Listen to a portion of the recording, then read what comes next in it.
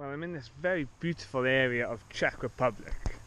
As I said, the river here is flowing right through the valley and it's super steep either side of the river. It's a beautiful walking bridge. One thing I've noticed though, throughout Czech, is that you have a lot of abandoned buildings. Like this whole street would have been magnificent once, and it's so bad. There's even a waterfall, right?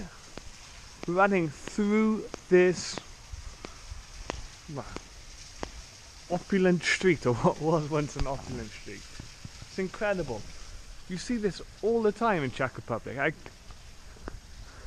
I guess there's no jobs here. I guess everyone has just left and gone to Prague or gone to Germany. Amazing.